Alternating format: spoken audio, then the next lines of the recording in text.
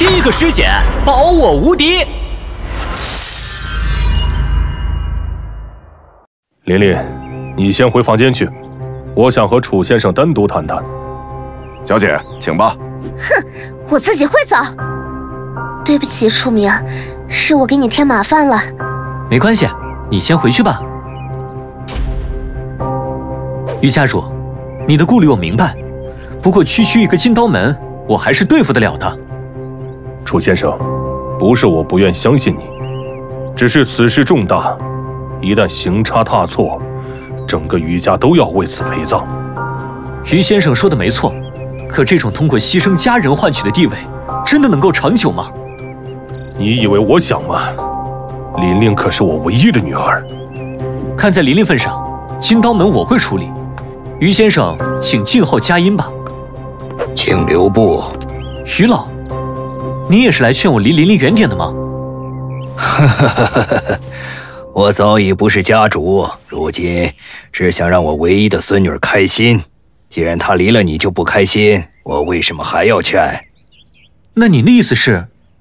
老头子，我年轻的时候也曾因为一些原因放弃过自己遇到的良人。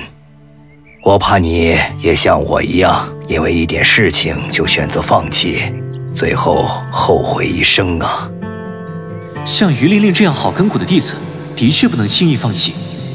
所以，老头子，我支持你，一定要坚持自己的想法。多谢于老，我知道该怎么做了。唉，于传志那小子还是没看清楚啊！楚明小友的未来可不是一个王家可以比拟的。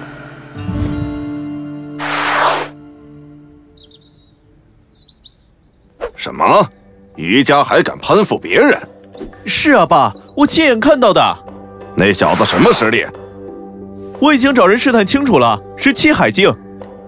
哼，为了一个气海境就与我王家作对，于家真是鼠目寸光。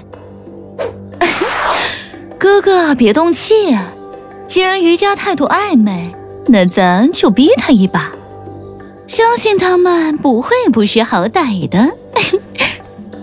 也好，联姻的事要尽快，明天我亲自去于家为池宇定下婚期。我代表王家去一趟就是了，哥哥亲自去，岂不是太给他们面子？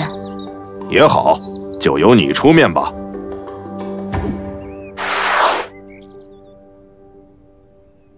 各位，这是王家刚刚送来的拜帖，他们想和我商议一下池宇和琳琳的婚期。这么突然？大哥，这哪是商议，分明就是下命令。哼，待明日王超群来了，我定要好好问问他。你怕是问不到了，因为明日来的不是王超群，而是二当家王超英。荒唐！儿子的婚事居然不亲自来，这分明是看不起我们于家。父亲别动气，这王超英虽然是个女人，但也算王家的掌权之人。王超群这是故意敲打于家呀！我何尝不知道，但现在还需要隐忍。所以我还是要嫁给王家，是吗？琳琳，爸，你为什么宁可把女儿推进火坑，也不愿意相信楚明？我讨厌你们！琳琳，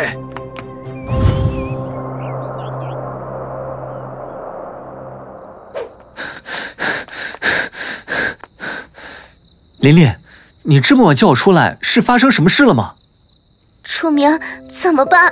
王家明天就要来我家议亲了。你父亲还是没有改变想法？